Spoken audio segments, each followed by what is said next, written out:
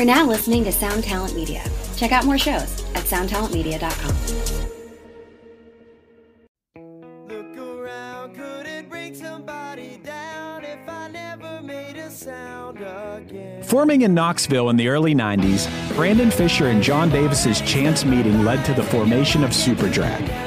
While the band's debut single, Sucked Out, peaked at number 17 on the Billboard Modern Rock charts, the band never reached the charts again during their decade of recording music. Despite this, their influence was felt by musicians, including myself and my friend Steve Soboslai in our own band, Punchline. Join us this week while we tell you why Superdrag has always been one-hit thunder in our eyes.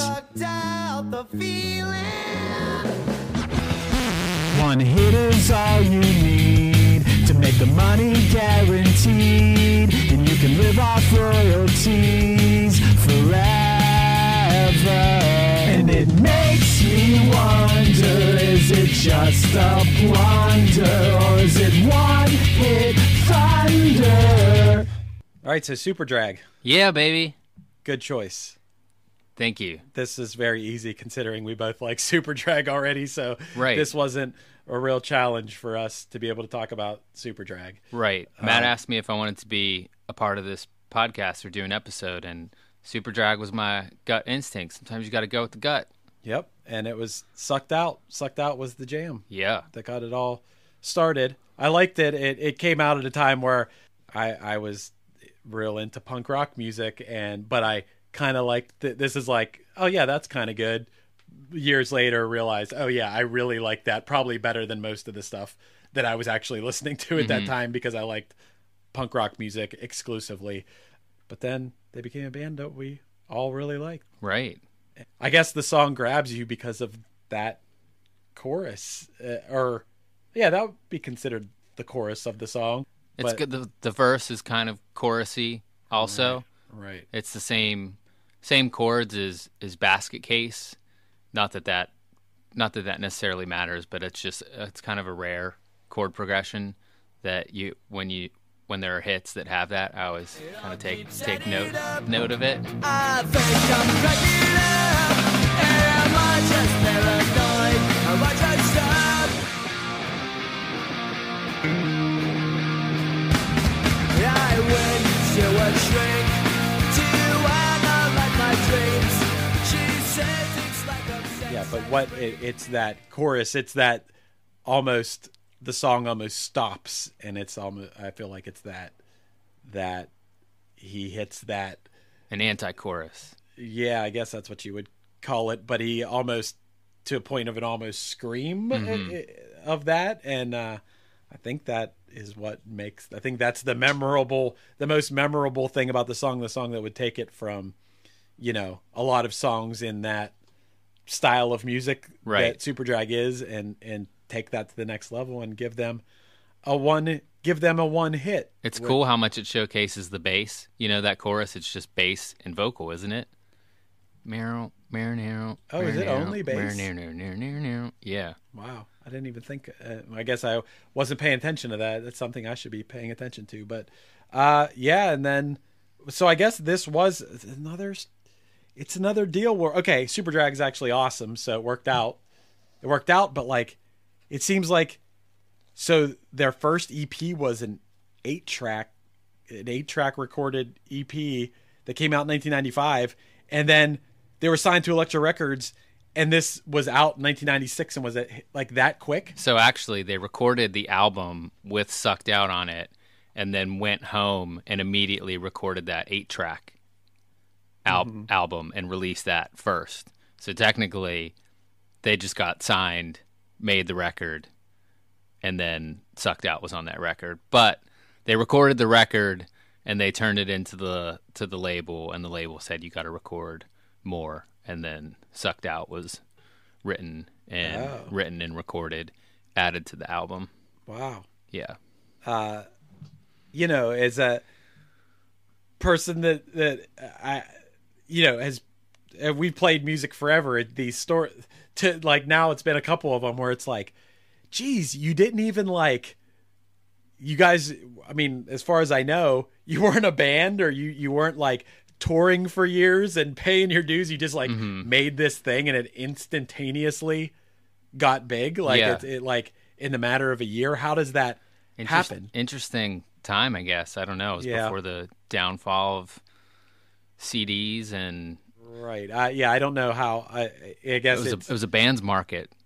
yeah, maybe. I mean, it seems like Elektra. That sounds impossible. It seems like in other episodes we've done that Elektra Records is a lot of times like this catalyst of these artists that it seems like came out of nowhere. Right. And then, but I mean, in the case of Superdrag, they're a great band and they went on to release lots and lots of great music. But I mean, obviously, since this is a one-hit wonder podcast, they never had anything as big as Sucked Out. Like that was Right. That was the biggest song. And, but at least they used that as a springboard to be like, okay, we can be a band and put out lots of good albums. And, Right.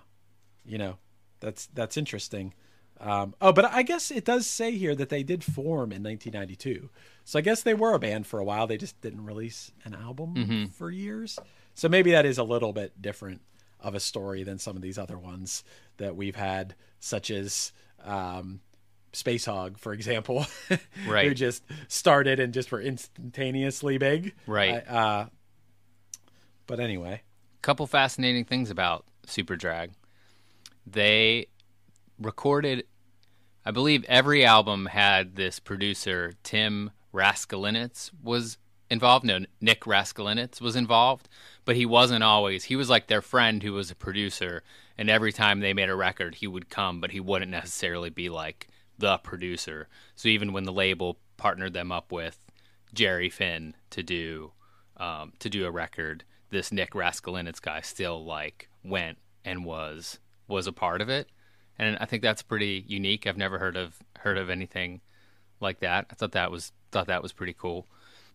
The story that I heard about that I believe Matt told me about was that so they had this album with a song that was a success, and then so they had the budget for their next album and they wanted an album full of radio friendly hits, so instead they just went and did the complete opposite of that. Right. And with the exception of one song, well, the Head Trip in Every Key was the album, but there was one, Do the Vampire.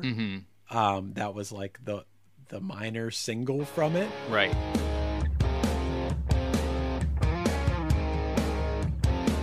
In a car crash, in a bad fire, to the backlash, to the vampire. But for the most part, it is pretty like kind of out there. It's Right. not, which I think that's cool. I like to think that that's what I would do want to do in that position, but I don't know. Right. It would take a lot of guts to just do what you wanted when you might know that you're leaving notoriety and success and money and stuff on the table if you had just done you're supposed to or whatever. Right. But I feel like that's why so many people, so many bands and artists flop, though, is when they try to create the Right. magic of create a follow-up hit, and they just try to, follow the same pattern. It's just people see through it if it's not right. it's not real. I'm saying I wouldn't want to do that, Right. but it would be hard if you were in a situation where you have all these people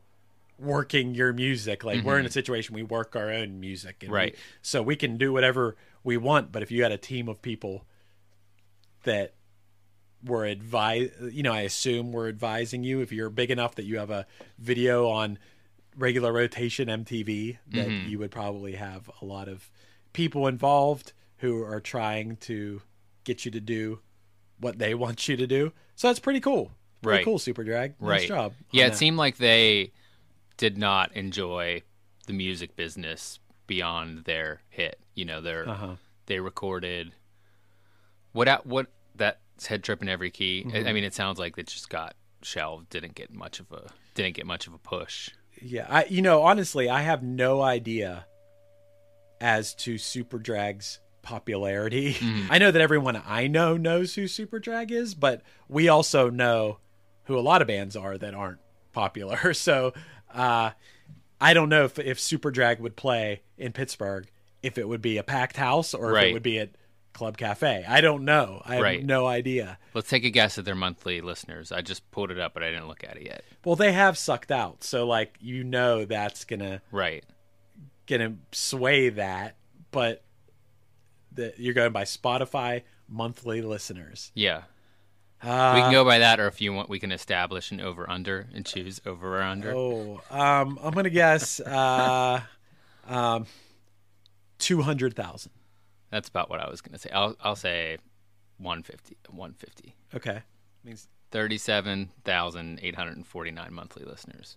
The same as Punchline. Yeah, that's like the same. That's the same as us. Yeah, that's crazy. Whoa. And Sucked Out has 2.3 million listens. Is this song not a hit? It was a hit. Whoa.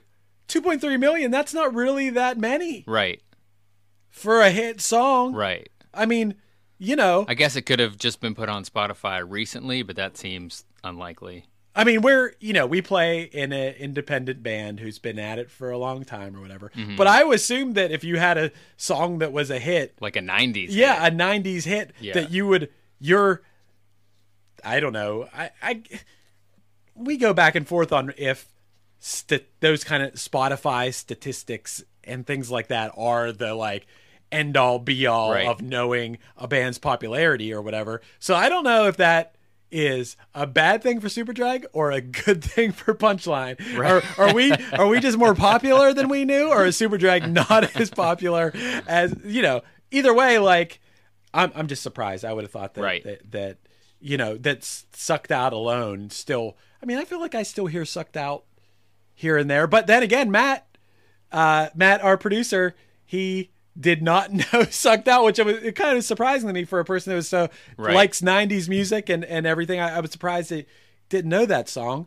But I love Last Call for Vitriol. Is that even how you say that word? Mm-hmm. That album's awesome. We we both like Feeling Like I Do. Oh, that's the best song. Yeah, they're a really, really good band. Mm-hmm. And I'm just kind of shocked that maybe they're not a one-hit wonder, but yeah, that's a hit. It's a hit. Let me see if I have any stats on how big of a hit that was.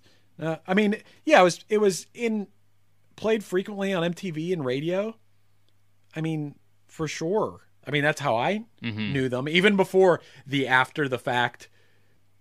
I mean, it was a decade later, at least, maybe longer, before it was probably a decade later where I was like, oh, Superdrag, this is really cool. Like, I did like Sucked Out, but like, listen to some of their other music. I don't know like what made me listen. Right. But I don't know either, because I sent you Feeling Like I Do. Right. Thank you. No problem. That's a big one. Yeah. But I don't know what made me listen. Right. Like their second single after Sucked Out was that Destination Ursa Major song, which that's a cool song. Yeah. It's very dissonant or something. There's something about same kind of things with the guitars as Feeling Like I Do, where I don't know if it's whammy or if it's what it is about it. It's just like really like whatever effect it is, you as a guitarist, you might know a little bit more. It's like dissonant, eerie sounding almost. It's a lot of like bending probably. Right. Yeah. I saw, well, I didn't see Superdrag, but I saw John Davis's new band that someone else from Superdrag is in. I think Tom Pappas is the other guy from Superdrag's name. They played at that place, The Basement, that was by my house in Nashville. And I heard one day like, hey, John Davis's new band is playing at The Basement. And I thought, well, I live a block away from there. I got to go. And so I went and saw them play. And they had 3 guitar players, and it was so loud. And they all had the whammy bar Bigsby, and were just, delay pedals and strumming a chord and then slamming that bar. So it like dives down, just really dissonant. But it's so cool. I love that sound. I think that's like a shoegazy thing. Yeah, for sure. Yeah. That's like their signature thing. Right. So they did a second album. Yeah, you said Jerry Finn. And when after Regretfully Yours, the label asked them who they wanted to work with, and the one thing that they wanted is they wanted to record to tape. That's when everybody was starting to switch to Pro Tools, and they were very against Pro Tools. And Jerry Finn was the first guy that they talked to who just didn't bat an eye at it and said, okay, like we can do that. And Jerry Finn's big claim to fame was he mixed Dookie. Yeah. Well, yeah. Then so they released that, which I guess obviously did not there was no more hits right from that. And then it says they self-released 4 more albums, and then they disbanded in 2003. A lot of good music on. I didn't even know that those albums were self-released, at least the ones that I'm familiar with. There was the Last Call for Vitriol, which I like. There was In the Valley of the Dying Stars. Is that right. one of them? Mm-hmm. I feel like in the era of just listening to things on streaming services, don't get the album experience as much. So I don't know what's on what really, but yeah. I think Superdrag is one of those bands where Superdrag always sounds like Superdrag. Mm-hmm. Like, I feel like Sucked Out could have maybe been on a later album and you wouldn't have noticed. Yeah, okay, and the thing that we like to talk about a little bit too is like, okay, if Sucked Out was 1996, what was going on in the world of music in 1996 that was a part of? And I feel like that was at the early part of that late 90s rock that wasn't I feel like they still have, just like that bendy guitars, they have those little elements of grunge, I guess you would say. So they're kind of on the borderline, but then you have the bands like we were talking about, Vertical Horizon and Tonic and whatever, all these, like we did an episode about Space Hog, that these bands that were no longer really like grunge, it was more like accessible, really clean, really slick production. Because around that time, the other things that were popular, these are the top 100 songs of that year, but it was like, top song was Macarena, but otherwise rock stuff, Alanis Morissette, Ironic was out. Gin Blossoms, Follow You Down, that was that year. It was Tupac, LL Cool J, Goo Goo Dolls, Name. Like Dishwalla was around at that point, and as far as rock stuff, it was kind of getting away from grunge music at that point, and no doubt, Just a Girl was that time. So wow, that's crazy. When I think about Just a Girl, I think we were in high school, and I would come home from school and I would eat so many Oreos and watch MTV videos and Braveheart on repeat. And I just remember it was like around the time that Just a Girl was big. Man, I ate so many Oreos, would eat so many Oreos in one sitting, and they were double stuff. I mean, I still can't shake it. It was just it was a lot. Yeah. Superdrag, fun fact that I think you'll like. They were very big, all Descendants fans. Nice. Yeah. Yeah, it's it's interesting to hear when bands come from punk rock. Like you don't know where some of these bands came from or what their influences was, but that's cool. Right. Nice. John Davis the singer has a Bandcamp page where he posts he'll sit down, he demos exclusively on an 8-track, or maybe it's 4-track, but 8-track or 4-track, and he will put everything he makes immediately on the internet. So he doesn't like to wait to record it for real and just put stuff out directly, and does it all on a 4-track. Well, it sounds to me like,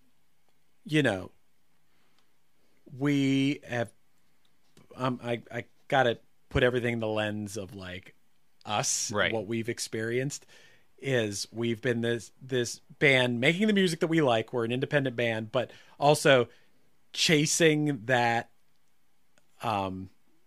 success, but basically for success meaning like hitting as many people with our music as we can, and anybody that would like us at least hearing us to and like being able to like make a living off of writing songs is like, you know, the goal. I'm not saying that like we're trying to be whatever, just that's the goal, but it sounds like this band had that right off the bat, right? And we're like, all right, that was all right, but I want to do my thing. And it seems like him and them were pretty cool with that, right? Which is pretty cool. Like I don't know what that's like an interesting thing to think about. I'd probably be an interesting person to talk to, right? And just know, I think that's pretty respectable that you follow what you want to make and not be, I don't know, weird. I don't want to, you know, trash anybody, but to not be, I don't know, Sugar Ray or like whatever, like to not just like be like, oh, we had a hit with like this radio song, let's make that song again and again and again. So that's pretty cool, right? And that's probably why us as people that make songs really like Superdrag, and it's pretty awesome. I just love that song. I love it when bands have breakout songs that are short and snappy. And I always think how it's got to be interesting for a band who primarily rocks to like get a hit, and the hit is like a slow song, and then people identify that band as like a slow band or something. And Superdrag sucked out just that. I just want I want every Punchline song that we like make a music video for to be 2.5 minutes long and fast and upbeat, right? And fun. I just love that. Love a little bop.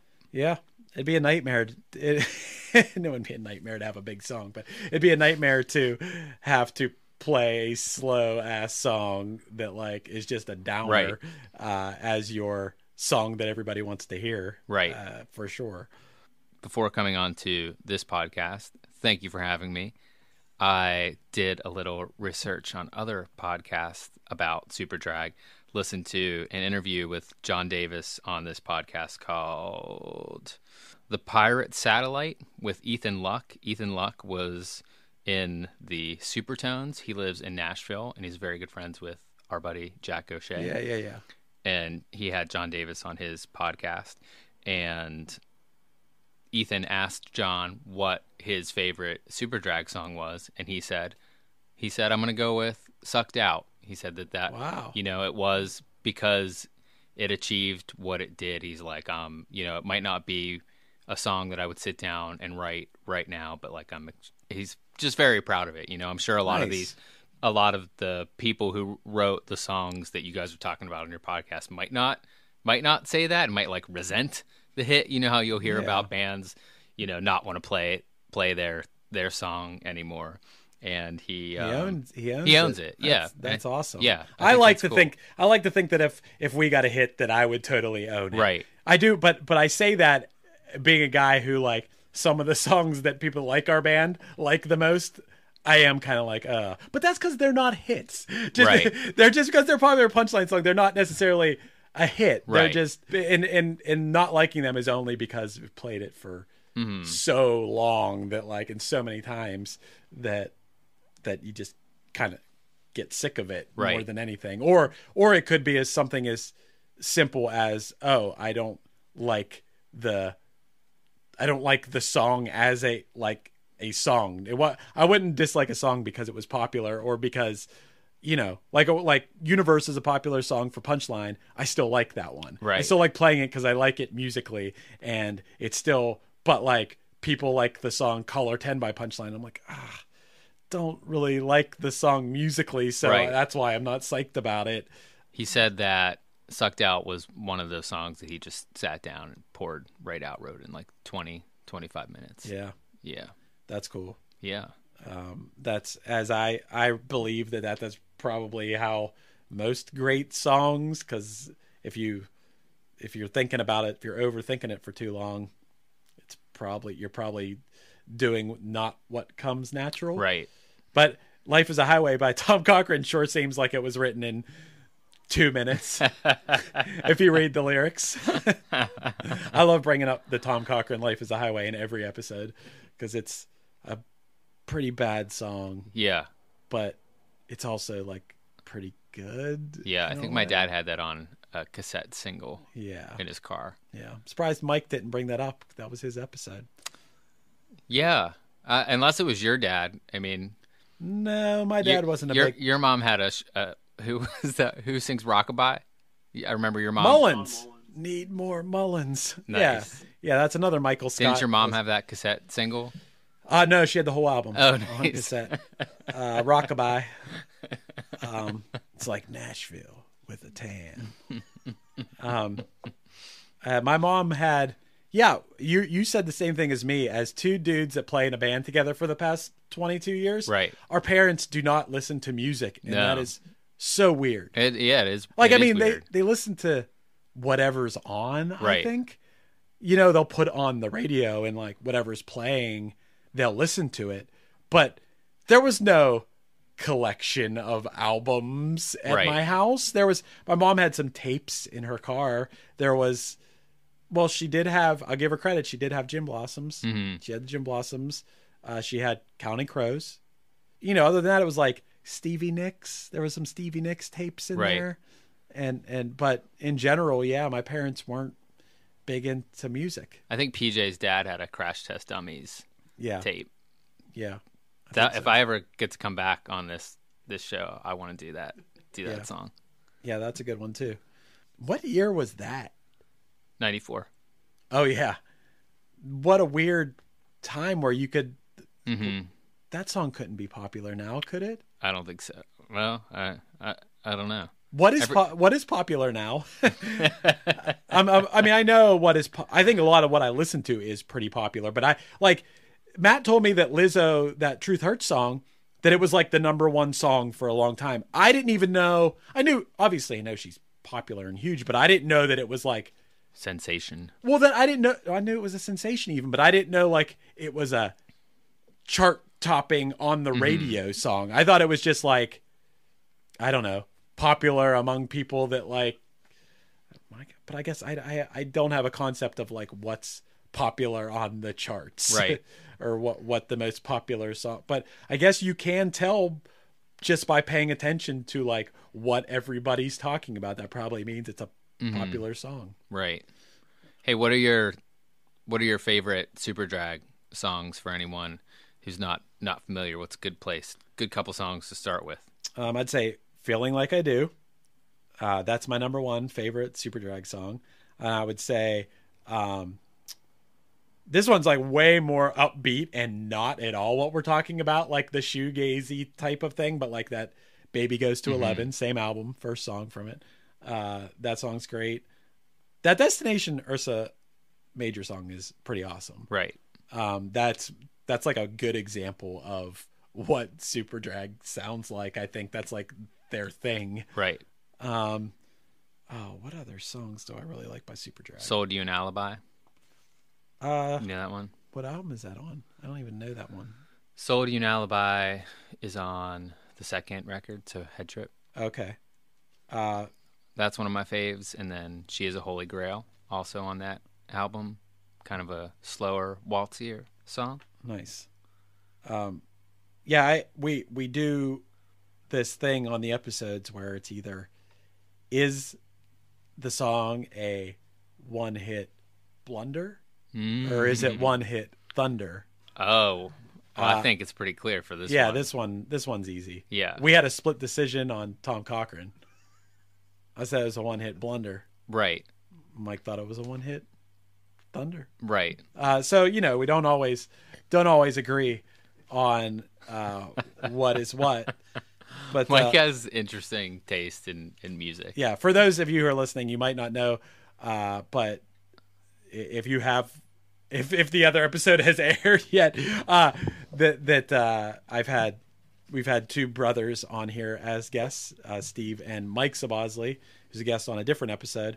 They're brothers, and but they look similar to each other, but they're very different people. And Mike has some I give Mike credit. He likes a lot of stuff, and it's awesome. He's a big music fan.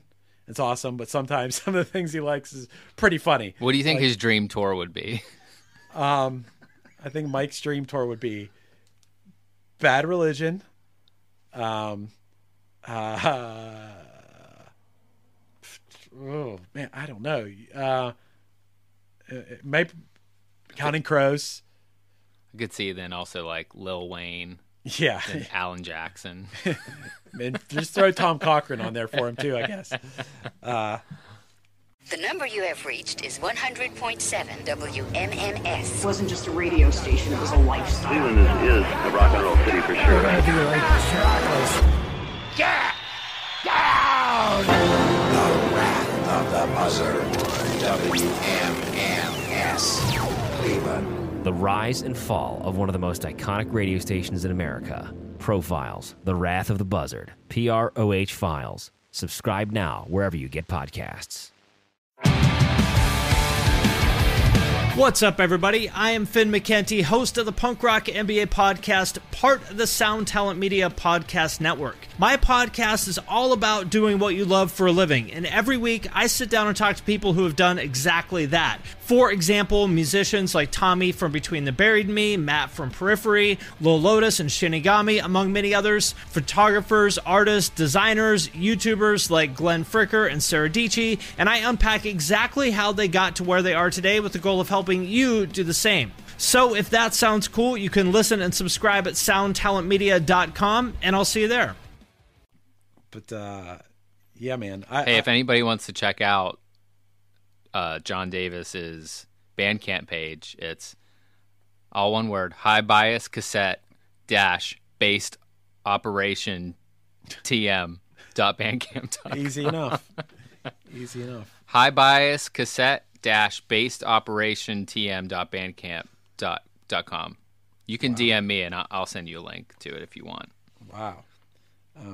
I like to think about a little bit when we're talking about the songs. This song came out in 1996. What were you do? I mean, I guess you said, well, that was for just a girl, but were you sitting around eating Oreos when Sucked Out was on, or what else was going on? Well, that was the year we started, or no, that wasn't the year we started Punchline. That was the year before.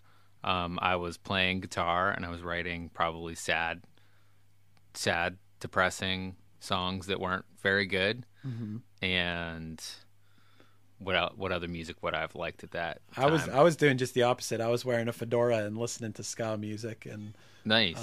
96. Yeah. Yeah. See, that's cool because I wanted to say this when we were talking about our parents. We found music ourselves, mm-hmm. and that's kind of neat, removing that from the equation. Like everyone who, like I know so many people who love Neil Young, and nothing against Neil Young, but those people 100% like Neil Young, I assume, because their parents played it when they were younger, and so that's why you and I are not huge. Well, I'm also big Neil fans. I would also like to say that I guess I had to have thought about this before, but like I'm also an only child. I'm an only child whose parents weren't into music, so my love of music comes 100% from TV. Mm-hmm. I remember really liking Faith No More Epic. When Faith No More Epic came out, that was like the first rock song that I could remember liking, and I loved it. And maybe I should give Epic a little bit, because before that it was Belle Biv DeVoe. Yeah. But Belle Biv DeVoe was actually even after that. Oh, right. I did love, as a kid, I loved Belle Biv DeVoe and New Edition. Well, you know, they came from New Edition, but like that's what I liked.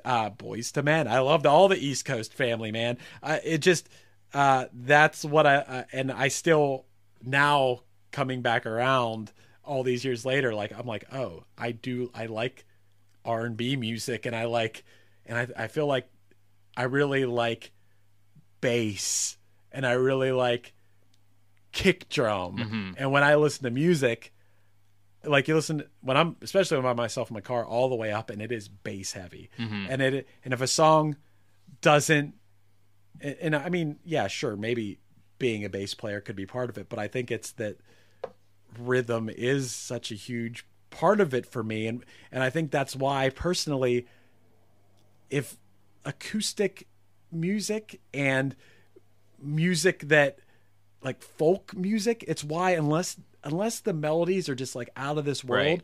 there's a lot of like run of the mill, like folky stuff that people just like lose their minds over. I'm like, I don't get it. Right. I don't get it. I don't get you guys. And I guess they're an amazing like live band or whatever. Maybe if I saw them, but like we were talking about the Avett Brothers, like, Right. but I don't. They rock. Yeah. Well, maybe I just haven't seen them live or whatever, but like, I do like that one song, but like just straight up acoustic music. But I love Bon Iver because he incorporates like elements of hip hop and like, you know, and like Bjorky type stuff and like weird electronic elements into his music. So that is what can make me like a folky artist. But if someone's just up there with an acoustic guitar, I'm like, I need the low end. Right. I need the beat. I need the Groove. I need a groove. I need a groove too. You know, I can't a sentimental sappy song on an acoustic guitar. It's just not going to be something Right. that I'm feeling. Right. And I'm sure there are exceptions to that. Fall asleep before you hear whatever that story is that Yeah, they're telling, you know? right. But yeah, I guess I personally I didn't have a sibling or a parent or a whatever to get me into music. Maybe that's why I like music so much. I had to discover it on my own. Right. I don't know. And who got you on the punk? Blasco? And my friend Josh, but it was in conjunction with punk hitting like or like, you know, the bands that we like. It was kind of in conjunction with that hitting MTV and stuff. Green Day, when Dookie came out, like, you know, I was pretty impressionable 13-year-old or whatever, and like, so you had that, and then you had a friend who also was like, hey, if you like that, check out the entire Fat Records discography and Operation Ivy and all these like they really opened a door into an entire world. Yeah, it almost felt like finding out about Kerplunk, like Kerplunk was a secret. Yeah. That stuff all happened really fast because, you know, if 1993/4 Green Day came around and all of a sudden in the punk, it was only 1991 that I was getting I was psyched, got my first ever compact disc. It was Vanilla Ice. And like, so in that amount of time, something, you know, a lot of music happened. Like Red Hot Chili Peppers, there was like these crossover bands like started getting, not that the Red Hot Chili Peppers are punk, but like definitely elements of punk rock in there, and these bands that were popular and pretty mainstream, but also like rocked, you know. And of course we were at the most impressionable age possible when Nirvana hit, and a whole wave of music, and not just Nirvana, but I talked the other day about what an influence Beavis and Butthead had. Not only was Beavis and Butthead like funny, but they played so much music, exposed me to so much music. I wouldn't have known about Ween. Right. Ween became like one of my favorite bands, and so I don't know, influential to me. And was that Ween's big break? I really think it was, because I mean that was. I think they copped to that. Is Ween a one-hit wonder? I don't even think that's considered a hit. Yeah. that's a. So no, like they've never really had a hit. That's a hit to us, but I'd say no. I mean, they were just a you know, they were on 120 minutes and Beavis and Butthead, but yeah, but it's pretty cool that I'm glad that. Think about how much cooler it is that we were at such an impressionable age at that time of that wave of bands and like basically what is called like alternative music. Right. That was so out there. Think about like watching 120 minutes and seeing like Chibo Motto and then seeing like, I saw All for the first time on 120 minutes, or like, you know, think about how much cooler that is than if we would have been that same age at like 1998 or 99. We might have been we might have been hit with like Vertical Horizon and been like, oh man, Vertical Horizon. Or if we were a few years younger and been willing to hair metal. I'm so glad. I'm so glad. I missed that. Never got into that for a second. Yeah, man. I mean, did we just dodge a bullet? The music's bad. Yeah.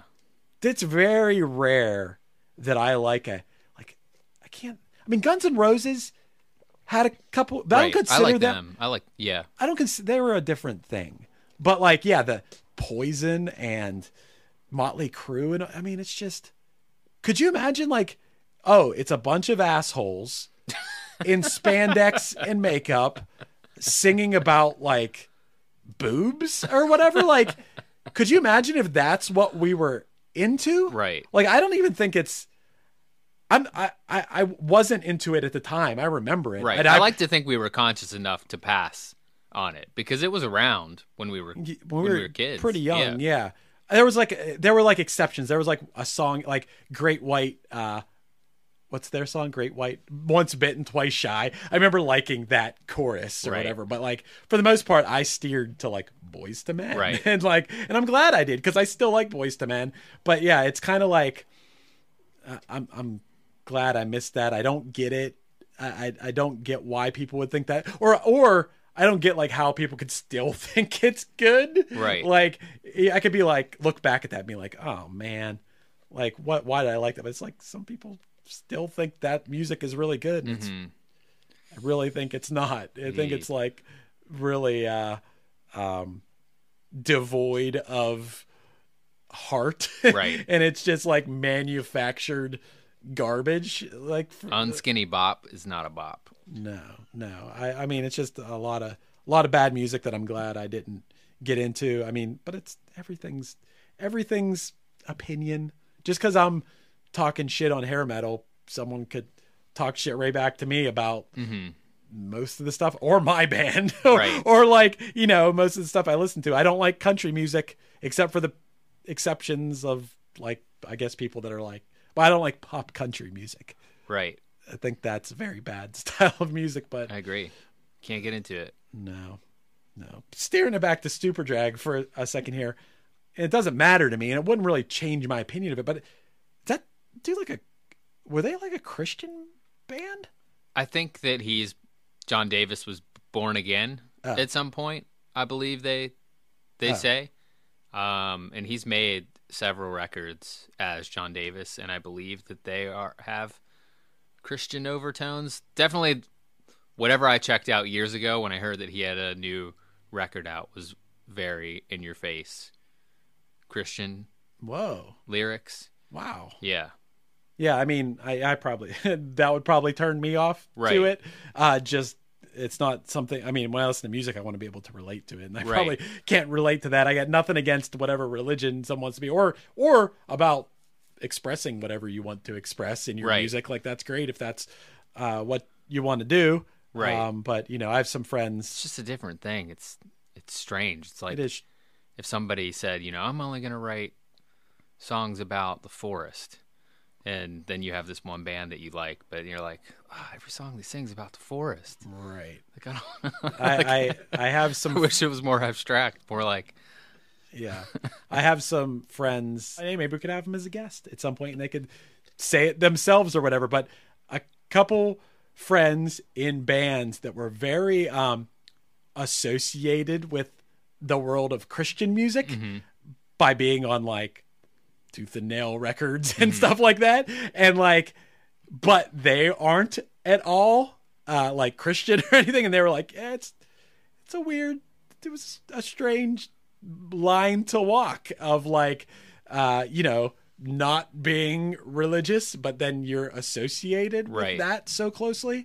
I feel like it's none of my business, but it's a little bit of my business if I'm a fan, and then it happens out of nowhere. But I just remember, I think it was Zach from Sullivan. Told me all he was because no, it says they formed in Knoxville, but I felt like Superdrag had something to do with where they were from. Maybe he was just a big fan. Maybe he was just a big fan of John, whatever. And he told me all about that because Sullivan was Christian-ish, I think, or they were in that world. Right. But anyway, it's not really any of my business, and I ain't dragging anybody here. It's just not my thing that I really want to hear songs about. Yeah, But, I mean, I get the impression that his music sounds very much like Superdrag. Yeah. And the Lees of Memory was his other band, and I don't believe that's a Christian music thing. And so if anybody out there is a Superdrag fan, check out the Lees of Memory or that Bandcamp site. If you just search John Davis Bandcamp 8-track. John Davis, like the singer of Korn. Right. Yeah. Right. Is it Jon? Is this? It's JOHN. Oh, this one is. Yeah. Okay. And no relation to Jonathan Davis of Korn. I don't think so. Jim Davis of Garfield. Korn's drummer's from Bell Vernon, where we're from. Bell Vernon? I thought it was West Newton. West Newton, same thing. West Newton is not Bell Vernon. Yeah, that is wild. It's crazy. It's a suburb of Bell Vernon. Yeah. Okay. Well, so our little tiny like hometown where we're originally from, the drummer of Korn is from right there, but yet I never hear anybody. I mean, we talk about it a little bit, right? But like for being in such a big band, you think you would hear about that a little bit more. That bums me out. Right. If our band ever got super huge, are people not gonna even bring it up in Bell Vernon? Yeah, like, come on. I don't know. That's a little bit of a bummer. Right. I think that they should have like a like statue of him in West Newton. Right. I don't know. Apparently he's a badass drummer. I know.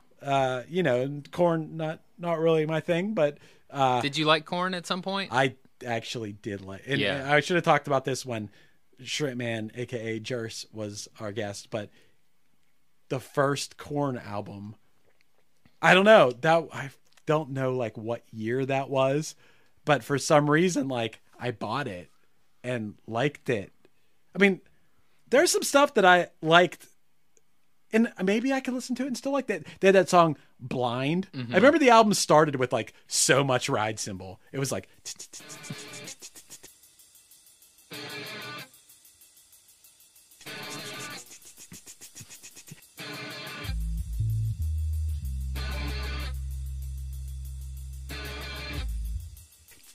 You know what song I'm talking about? I don't.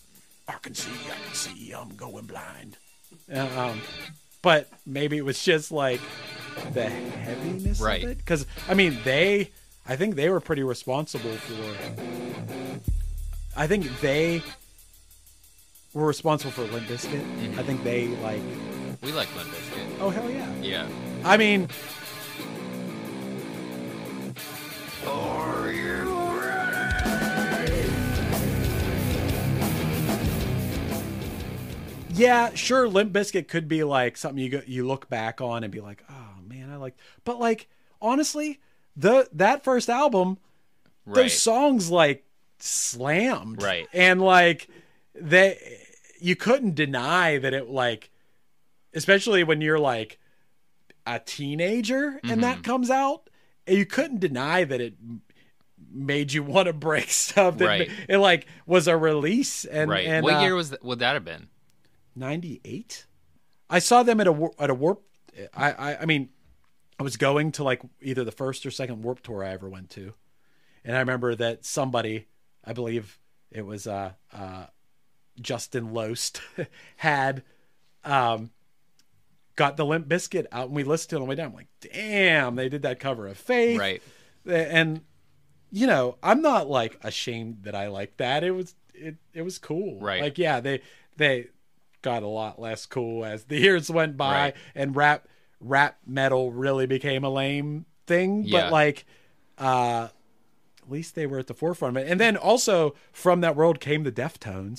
Deftones are badass, but they walk a fine line of like, they're almost nu metal in some ways, but they're not. But if not, what are they? They're like very heavy ambient type music, but they're just unique and creative enough to not call them nu metal or something like.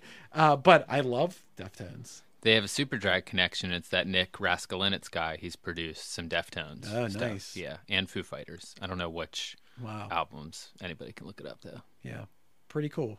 As far as like other stuff, like is there any other stuff from around this era, around when Superdrag came out? Bring it back around. That like you were listening to at the time, and you're like, oh man, I was definitely listening to way too much ska. Like I love ska. I'm glad I listened to ska. You endorsed the entire genre. Like I'm talking bands from other countries. Yeah. I'm talking the most obscure ska bands you could find. Right. You know, like I liked it all. Right. You know, and then it just... I wasn't more into the punk ska.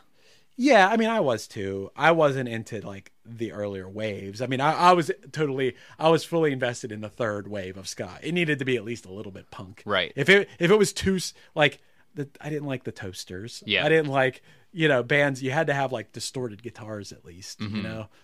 I also celebrated the entire like Lookout Records catalog, which was rough. Right. There was a lot of rough music on there. Like, did you hear the Queers Christmas song on that Christmas compilation that we're on? I think I listened to it. I thought that was one of the better songs. Yeah. We could talk about that.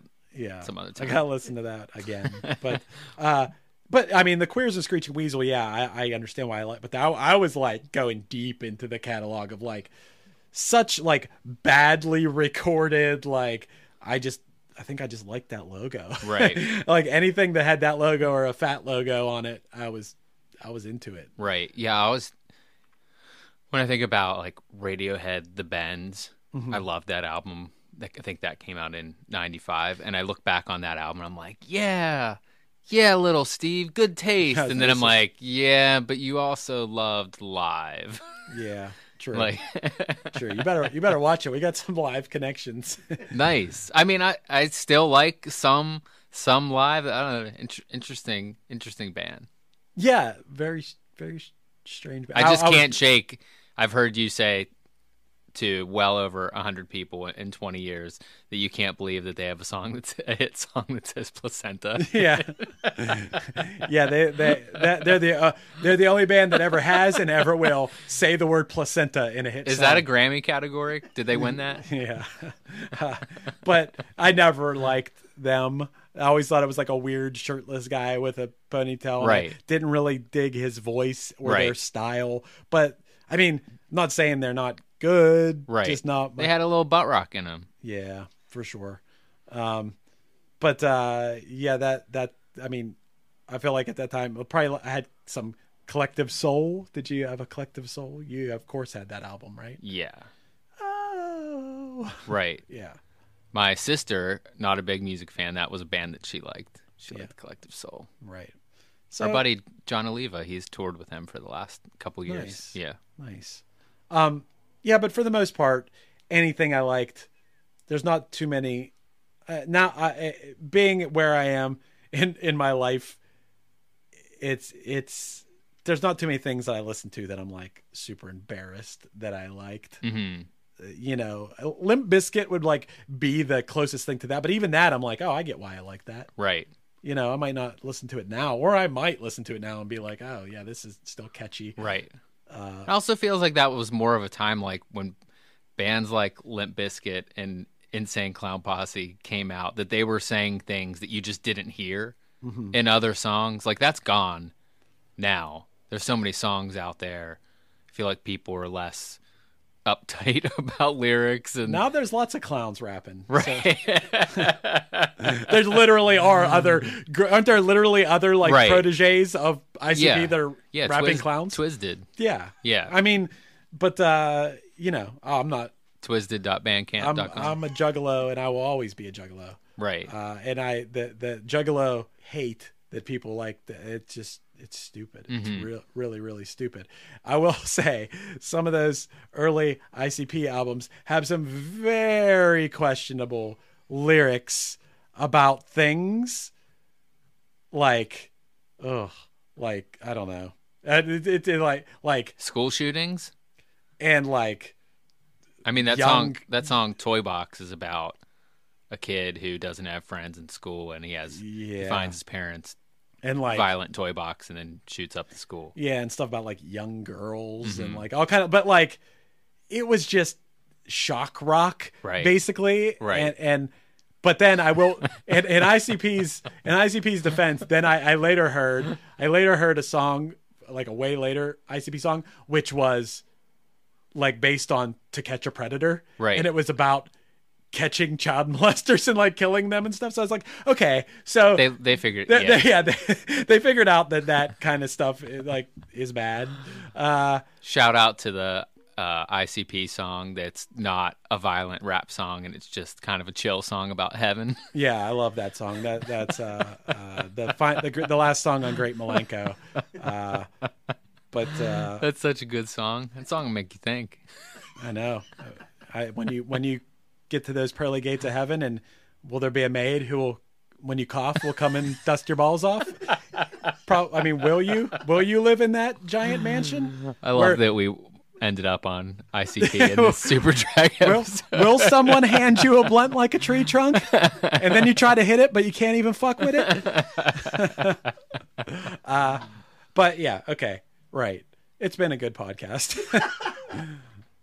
If Superdrag's out there listening to this, sorry that by the end of the podcast we're talking about ICP. We're in the band Punchline, and we're big fans. Yeah, we are big fans. I hope that nothing we said. I like to think that, like, honestly, everybody we do an episode about, I like to think that, like, oh, they'll probably listen to it because it's about them. Like, if someone did a podcast about Punchline, like, I would listen to it. Right. Like, so, I'm kind of dreading, like, Tom Cochran hearing me drag him so much even because he seems like a really good dude. Right. But Superdrag, if you're listening, big fan. I think Steve might be a bigger fan than me because he goes a little deeper into the catalog, but I am the one who brought Feeling Like I Do to the table. Right. And definitely top 5 favorite songs of the last decade, I would say. Oh, nice. I love that song. Nice. We think you're a one-hit thunder. That's right. And we as guys that like your band, we would love to have one hit. So I'm glad you embraced that one hit because you really should. And anybody who has one hit should not bitch about having one hit because there are people that have been playing music for a very long time that would love one hit. Right. I don't know. Like at this point, it would be kind of a bummer to only have, like a no hit blunder. Yeah. Yeah. Hey. Yeah. No.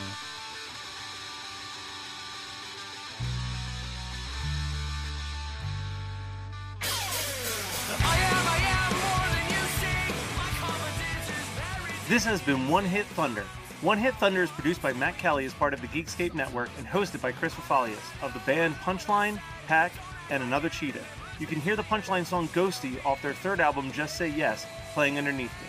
Punchline will be playing Anti-Fest on March 28th in Pittsburgh, featuring bands Anti-Flag, The Suicide Machines, and tons of other great bands. So visit their website, punchlion.com, for tickets, as well as news, merch, and other upcoming shows. Let us know your thoughts on the show by emailing us at onehitthunderpodcast@gmail.com and visiting all of our social media, which is found in the show notes. Make sure to rate, review, and subscribe to us on your favorite podcasting app, and we'll be back next week with another episode of One Hit Thunder. You won't forget those pictures, even if you burn the hard copies. You have a million names, and one of them explains it all to me. But didn't think I call you Ghosty, mostly because you're impossible to see. Yeah.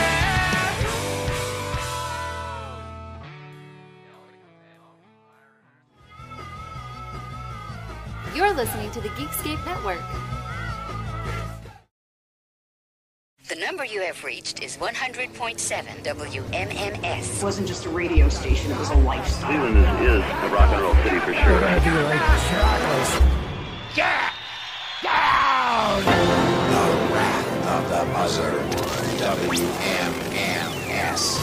Cleveland. The rise and fall of one of the most iconic radio stations in America. Profiles, The Wrath of the Buzzard. PROH Files. Subscribe now wherever you get podcasts. Hey there, I am Johnny Christ from Avenged Sevenfold, and I've got a podcast called Drinks with Johnny you're going to want to check out. I sit down with a bunch of different people from all different walks of life, from professional wrestlers to actors, comedians, fighters, musicians, everything in between. I'm just looking to make some friends and have a good time doing it. So if that sounds like something you're into, go check out Drinks with Johnny, streaming everywhere now.